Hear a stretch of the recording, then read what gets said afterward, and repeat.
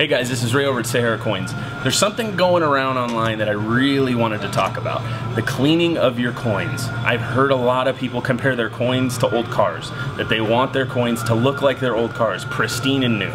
Pristine and new doesn't mean cleaned. There's three different types of cleanings that we see all the time. A basic cleaning, which is going to be like this coin here, where someone will take a rag, maybe a toothbrush, and they'll scrub their coin a little bit. It leaves hairlines on the coins. That can ruin the value of your coin. It gets a little worse. You'll then see some people will take Dawn dish soap, they'll take other types of soaps or abrasives, they'll rub them on their coins, and they get a little worse. They start getting that polished look.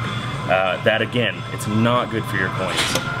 The third and most drastic, you'll see guys that will polish a coin like they're trying to get a stain out of their pants. I don't know what's going on with this.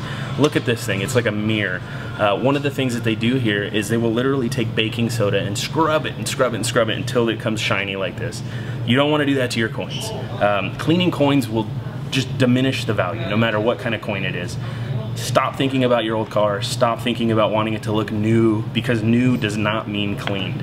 That color that's on it, that's not bad, that's good, that's toning.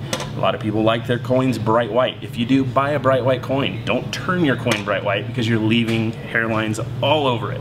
So preserve your value, don't clean your coins, and if you think you need to clean your coin, bring it down here, talk to us, and we'll tell you in person not to clean your coins. Thanks for watching the video, guys. If you liked it, go down and hit the thumbs up. Leave a comment for us if you have a question. Make sure you also hit subscribe. We want you to see all these videos, and we'd also like you to come down to the store and get the coins in your hand.